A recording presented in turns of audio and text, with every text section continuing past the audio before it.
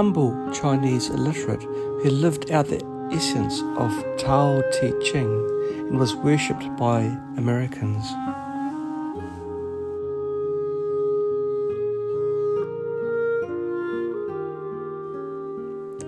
In 2007, the world-famous Columbia University in the United States launched a missing person notice looking for a Chinese from more than 100 years ago. Almost overnight, the whole world began to look for this Chinese man, and CCTV also joined in. It cannot help but wonder who this Chinese man is and why he touches the heartstrings of countless people and is worth looking for around the world by taking a lot of trouble. This man is Dean Lung. He was born in Guangdong in 1857. At a time when China was in a state of internal and external strife, many Chinese were forced to flee abroad to make a living or to be trafficked into foreign labour, and he was one of the latter. When he was only 18 years old, he was trafficked into the United States as a piglet, where he became the servant of a general, the famous Carpentier of the United States. Carpentier graduated from the world-renowned Columbia University. He founded the Bank of California and became its president. After accumulating a lot of assets, he built a brand new city named Auckland and made himself mayor, and then successively built schools, wharves, breakwaters, docks, and so on. He owned a large number of shares of the Central Pacific Railroad Company. At the same time, he was also the president of the California Telegraph Company and the Overland Telegraph Company. He had also served in the California National Self-Defense Force. He was respected as general in the United States. At that time, the United States was building the main railway line in California in full swing to further develop the West. Chinese workers were the main force in the construction of the Pacific Railway. Carpentier hired a large number of Chinese workers, and Dean Lung was one of them. He was responsible for cooking and daily affairs for Carpentier. Although Carpentier was successful, he regarded money as his life, had a hot temper, and lived alone all his life. When he was unhappy, he beat and scolded the servants. One day, Carpentier was in a bad mood, drank a lot of wine and scolded the servants, and said on the spot that he would fire everyone, including Dean Lung. The other servants had long been dissatisfied with Carpentier and took this advantage of opportunity to leave one after another. The next morning, after sobering up, Carpentier realized that he had lost his temper and made a mistake. He knew the trouble he would face and was ready to go hungry, but to Carpentier's surprise, Dean Lung not only didn't leave, but also served him a delicious breakfast as usual. Carpentier was surprised and asked, "Why don't you leave like them?"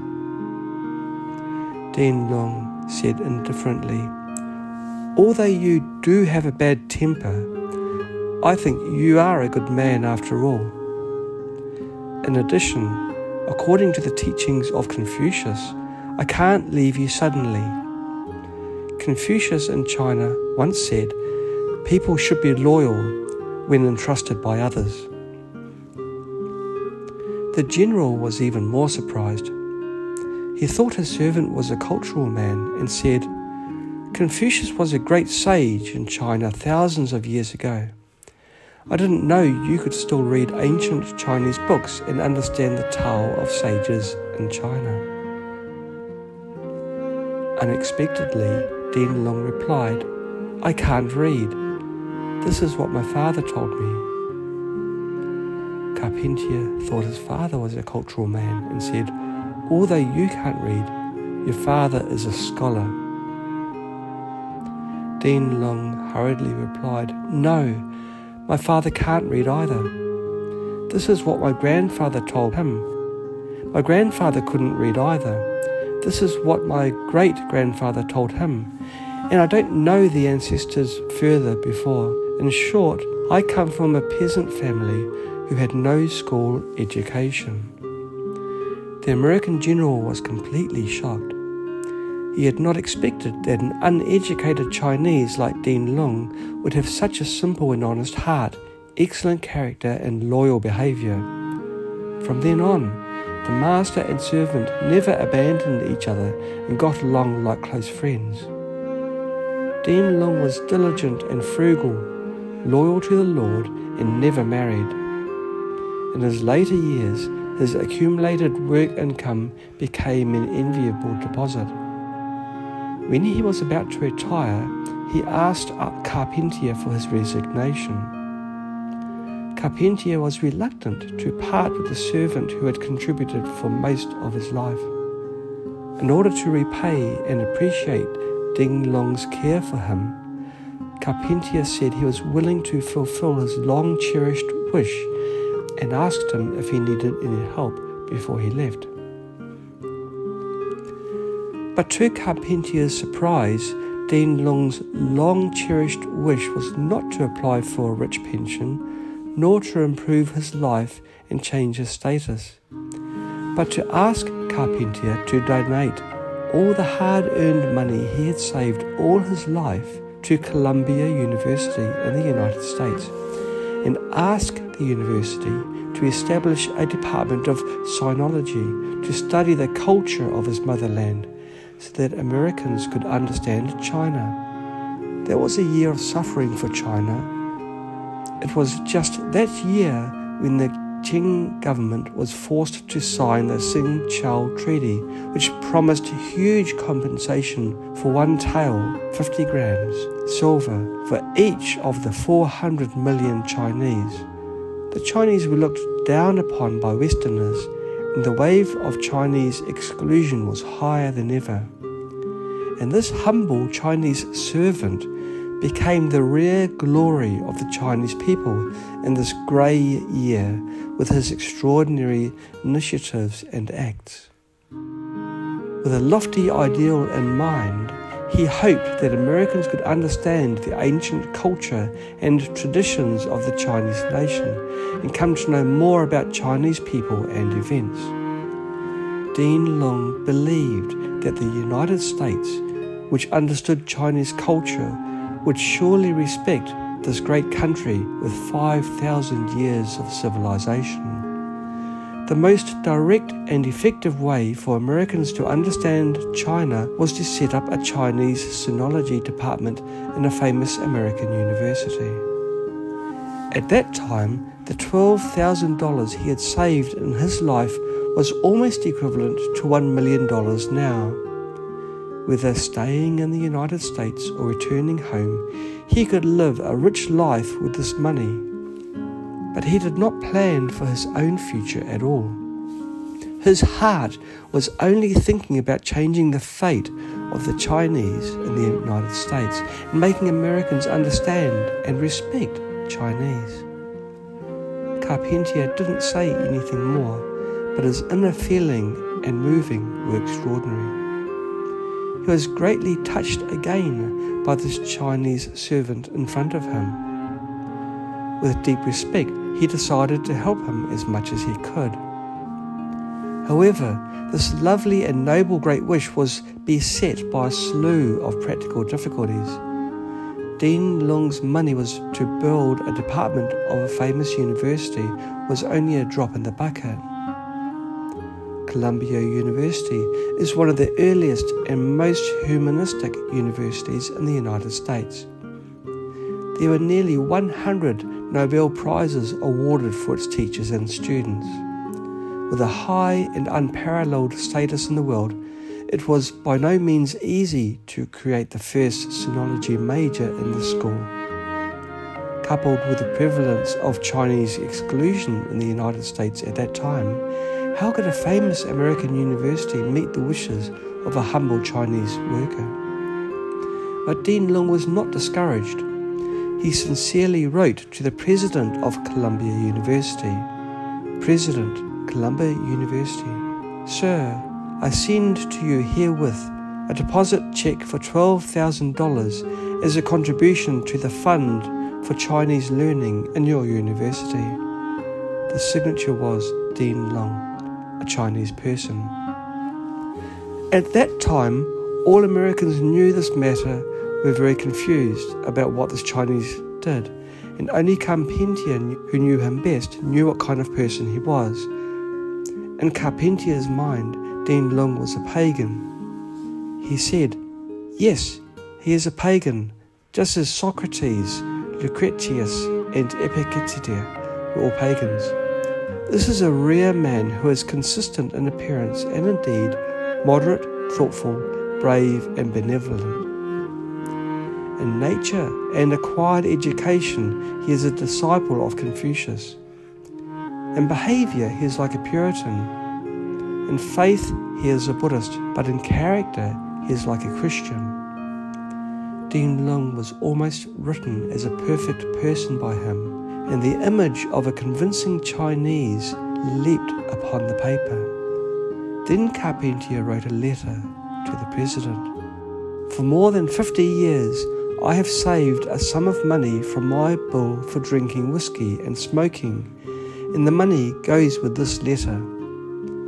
With sincere pleasure, I will offer you to prepare for the establishment of a Department of Chinese Language, Literature, Religion and Law, and wish you to name it after Professor Dean Lung's lecture on sinology.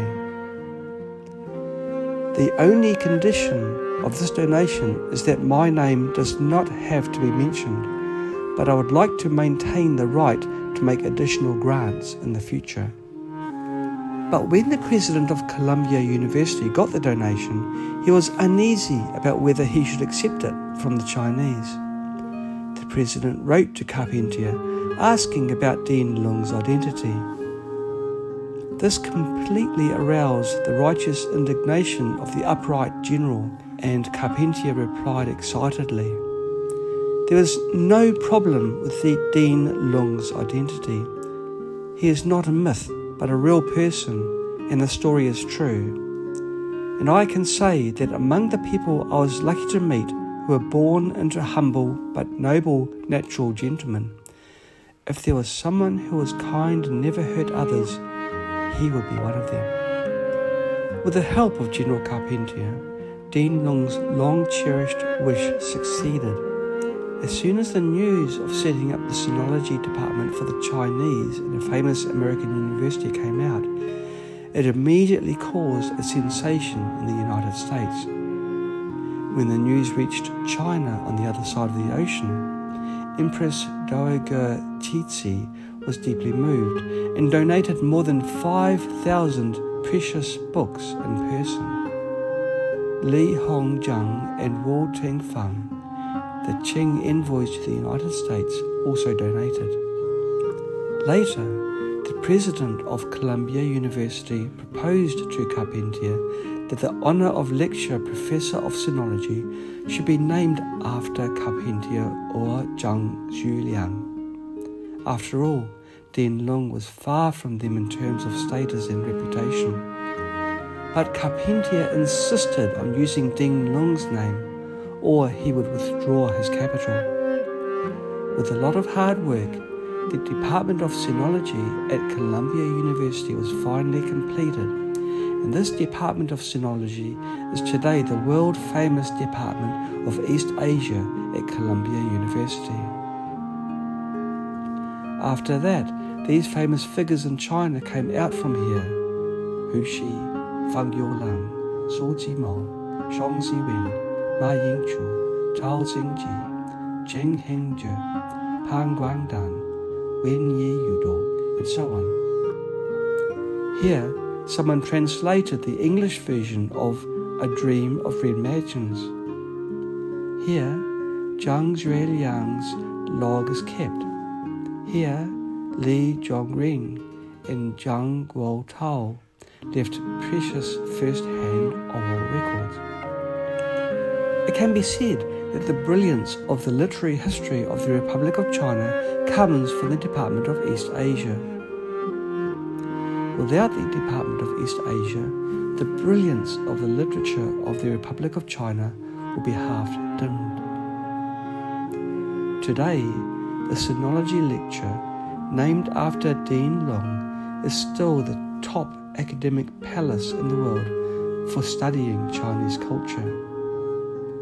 During the preparation for the establishment of the Sinology department at that time, Columbia University reached out to Carpentier in every detail.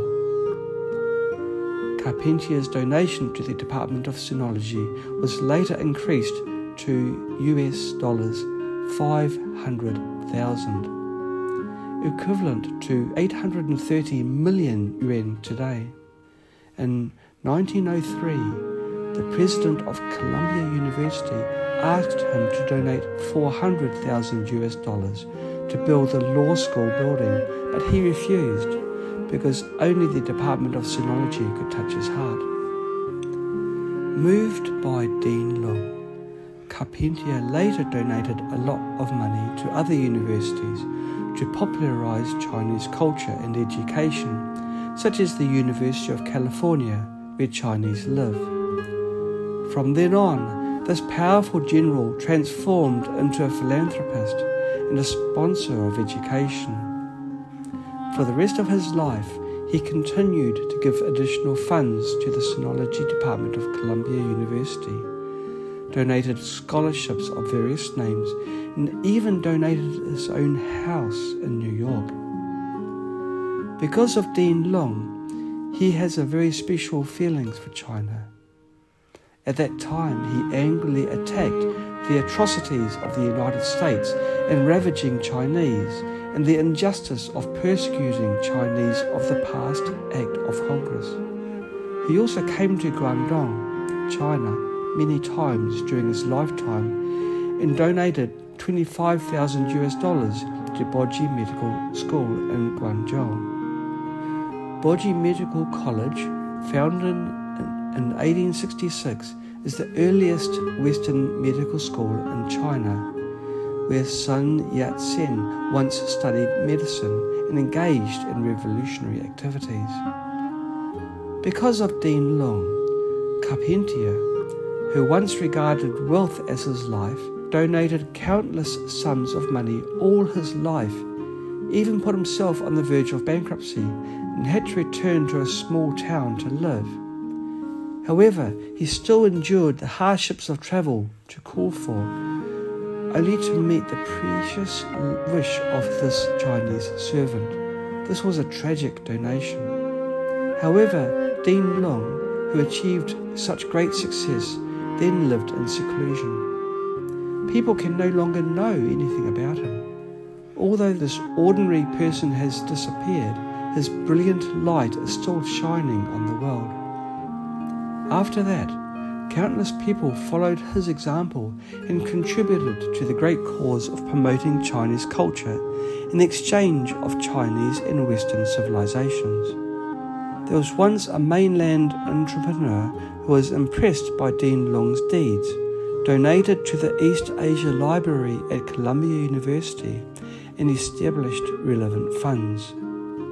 A well-known religious charity in Hong Kong, thousands of miles away, also donated Siku Quan Shu Hui Yao, the complete library in 4 divisions. Hundreds of volumes of precious Chinese cultural treasures with the wisdom and philosophies of the ancient sages are used to enlighten today's students at Columbia University to bring peace to the world. The seeds planted by Dean Lung, a small fry 100 years ago, have grown into towering trees in the long river of history. A servant in a humble position could have made a name for himself and his ancestors, but he chose to remain anonymous and indifferent to fame and wealth. Such a soul, such a vision, such a spirit. looking at the whole of Chinese history, how many people can compete with it? As commented in the missing person notice, Dean Lung donated money, but more importantly, he contributed his vision and ideals.